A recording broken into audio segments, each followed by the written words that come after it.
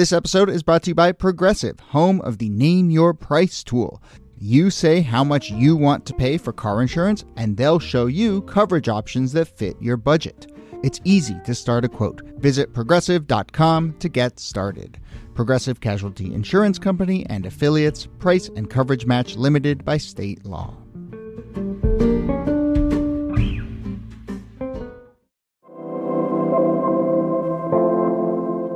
Hello and welcome to This Day in Esoteric Political History from Radiotopia. My name is Jody Avirgan.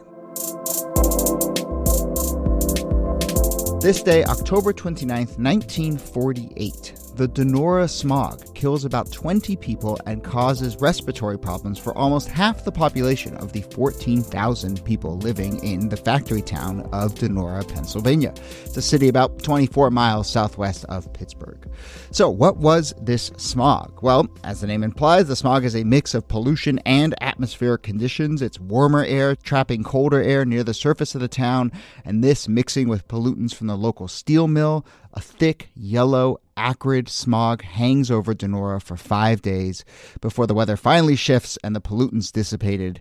But in that time, the damage was done. Deaths, lingering health effects, and also, very interestingly, maybe a little wake-up call of sorts for the community. This is a story not just about industrial pollution, but also one that shows that calls for environmental justice, as we call it now, came a lot earlier than maybe we realized, or at least I realized, in this country.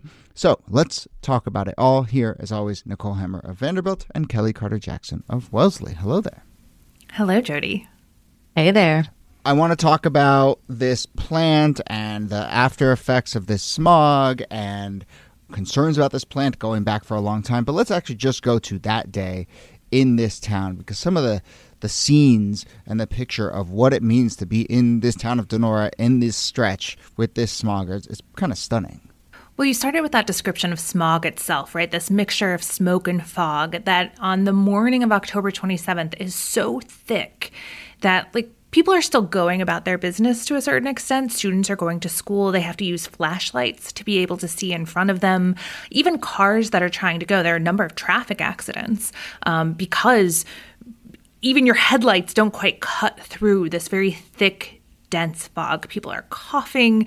It's clear that there's something different about this smog, right? It's not just a hazy, foggy morning. It's something else. And that becomes really clear when the hospitals start to fill up. I mean, this is a scene right out of, Italy in early 2020 of hospitals just suddenly crammed with people with respiratory illnesses, people starting to die. They're running out of room.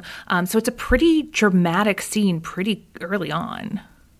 Yeah, and it's one that doesn't dissipate very quickly. I mean, you are days in this sort of thick fog, and you can't escape it. You can't, some people might say, well, why didn't you just leave town? Well, you kind of can't leave town if you can't see through the roads. You were essentially trapped in this town. And if you were in the town, probably trapped inside your home or trapped inside of a building. And the emergency response is shaped by this, right? So you have a member of the Board of Health who's leading an ambulance through the streets on foot because they can't see anything. The street lights are on, but aren't illuminating enough for people to drive safely. You have firefighters and doctors who are trying to travel through town to bring oxygen tanks to people who are suffering.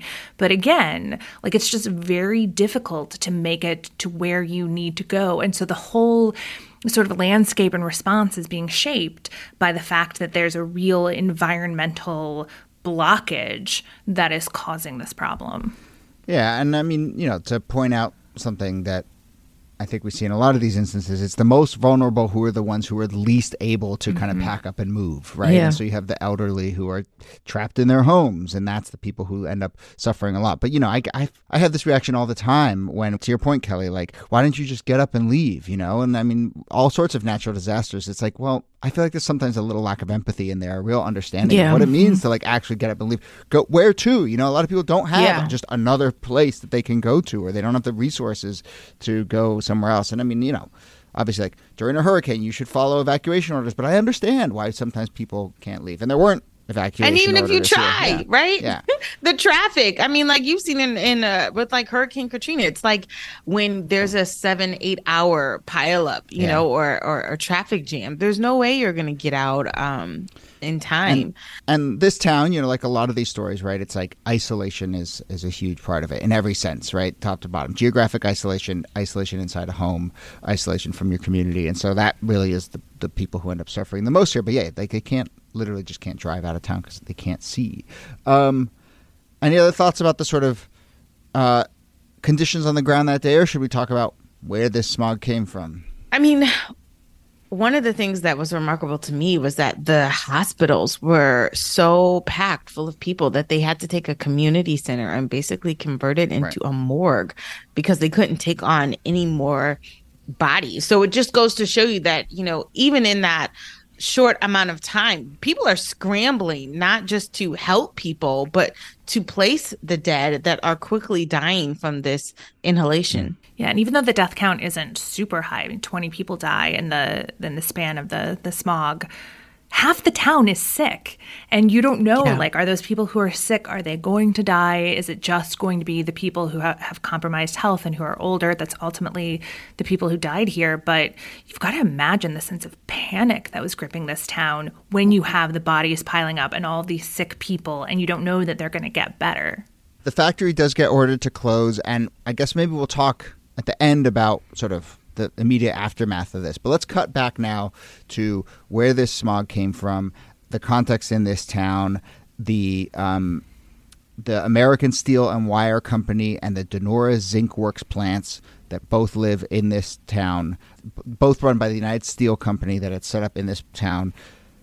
This is classic factory town, right? We're talking about I think a town of a little over 10,000 people, 5,000 or so are employed in these two factories. As soon as I saw U.S. Steel and as soon as I saw zinc, it was like, it's a wonder that this didn't happen more often. Because these factories, first of all, they were almost always located among vulnerable communities.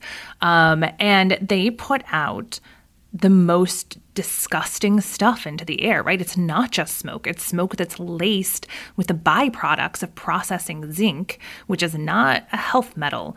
And there are complaints about this factory and what it's doing. Look, it creates a 1 mile dead zone around the factory where nothing can grow. That's not a great sign. And so there are complaints about this and court cases about this as early as like the 19-teens. Yeah, to me, it's always a bad sign when you can't grow grass, when you can't grow basic plants, like when the environment itself is telling you this is not hospitable to life. Like that, to life, that should be a real sign that this is not a place that you want to live. But this town is not that much of an anomaly. I mean, you had a lot of company towns in which half the town, a third of the town worked for the automotive company or for the steel plant or things of that nature. But there weren't a lot of regulations about how to protect the people that lived in those environments.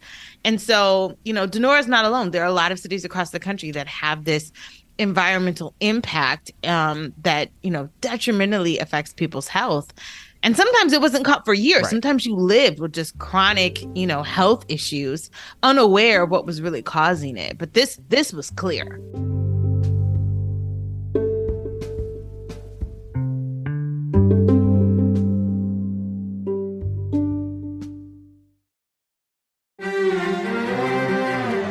You're used to hearing my voice on the world, bringing you interviews from around the globe. And you hear me reporting environment and climate news. I'm Carolyn Beeler. And I'm Marco Werman. We're now with you hosting The World Together. More global journalism with a fresh new sound. Listen to The World on your local public radio station and wherever you find your podcasts.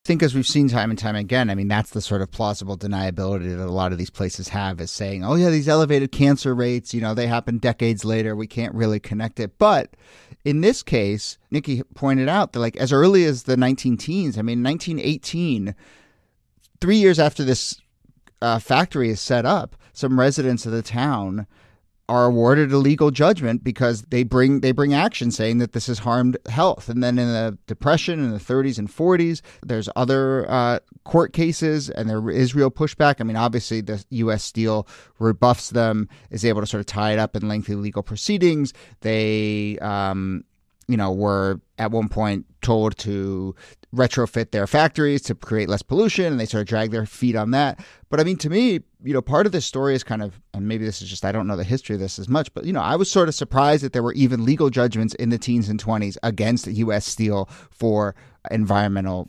pollution. There's this whole movement in the 1900s and 1910s that was led by women, actually, in cities to do something about smokestacks and the pollution that was being put out by factories. They were devising all sorts of techniques for finding out like how heavy and dense the smoke was and what kinds of innovative technologies you could use to scrub the smoke or make them produce less, putting limits on when smokestacks could be producing. And it runs into a problem by the 1920s of people being like, oh, yeah, yes, there's an environmental problem, but what about the economics? This is going to cost companies too much. Right. And that's the calculation that happens here, too. U.S. Steel is like, well, we could pay these people some money for poisoning them, and that's going to cost us less than retrofitting this factory. And let's be honest, they're not paying them a lot of money either. Some people never receive any money at all. Most of their money is lost to legal fees and lawyers. So there is not a lot of compensation for people who live in these towns. To illustrate the twisted logic of a company like U.S. Steel in a moment like this, in the 30s and 40s, rather than decrease the amount of acid they're putting out into the environment, they instead distribute limestone to local farmers to neutralize the soil that had become too acidic so that they could continue to grow crops, right? And so there's a tacit acknowledgement there of like some sort of skewing of something going on. Well, and remediating soil is very different than remediating lungs. So something is getting fixed, but a lot of other problems are lingering. So we get to this moment in 1948, fall of 1948. I mean, this is around Halloween. It's worth acknowledging. I mean, this is not a quote-unquote spooky story, death fog. but there is this fog, this death fog over this town in this Halloween period. It does dissipate around October 31st.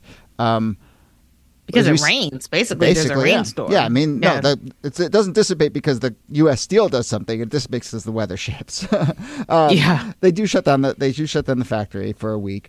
To restate those numbers, 20 people kind of die in those 5 days. Another 50 or so die of respiratory causes within a month or so, and then 14,000 people are sick, deeply sick in the weeks and months after this.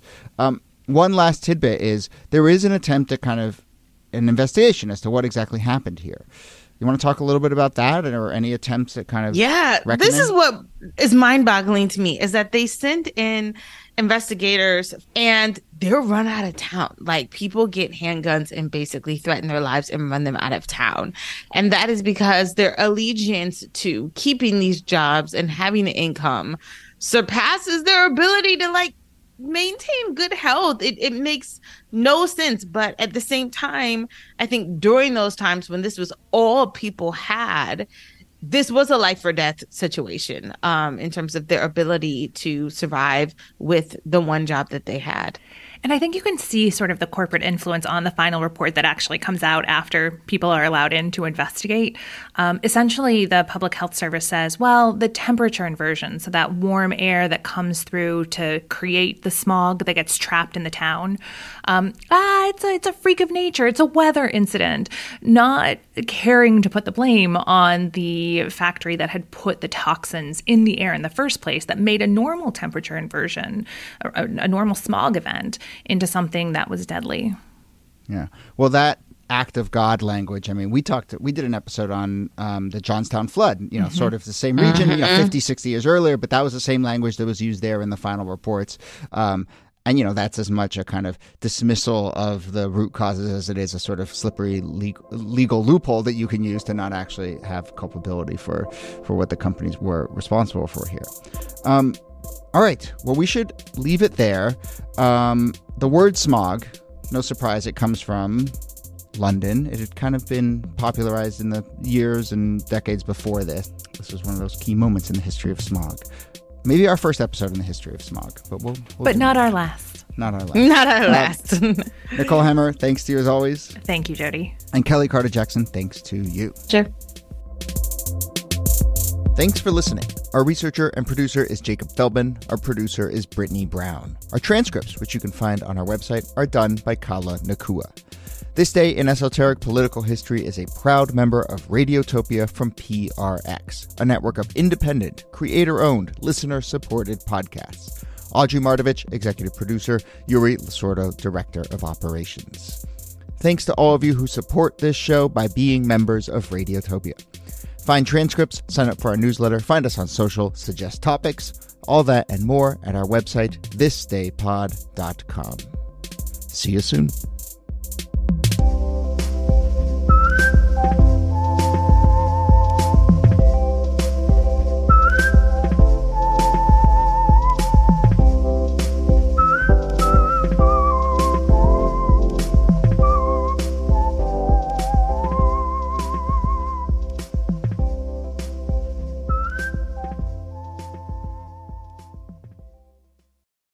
Support for This Day in Esoteric Political History comes from Odoo. What is Odoo? Well, Odoo is an all-in-one management software with apps for every business need. Odoo has apps for CRM, accounting, sales, HR, inventory, manufacturing, and everything in between. And they're all in one easy-to-use software. And the best part about Odoo? All Odoo apps are integrated, helping you get things done faster and more efficiently. So, when you think about business, think Odoo. To learn more, visit odoo.com/thisday. That's odoo.com/thisday. Radiotopia.